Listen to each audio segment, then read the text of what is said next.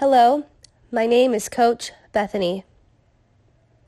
I'm here at Charlot Gymnastics. We're going to teach you 3 things. 1, the sign we use for a backward roll. 2, what we're looking for. 3, we're going to teach you the skill.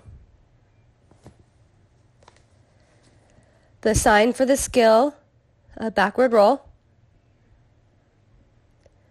The athlete will sit on the cheese or a floor in a tucked position. Hands on top of the shoulders in a smushing position.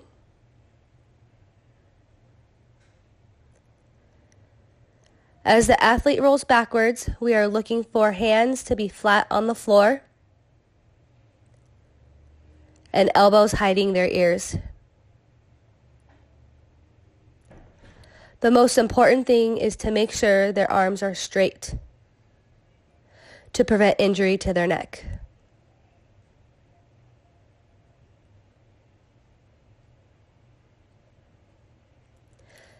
Next week, we're going to teach you a cartwheel.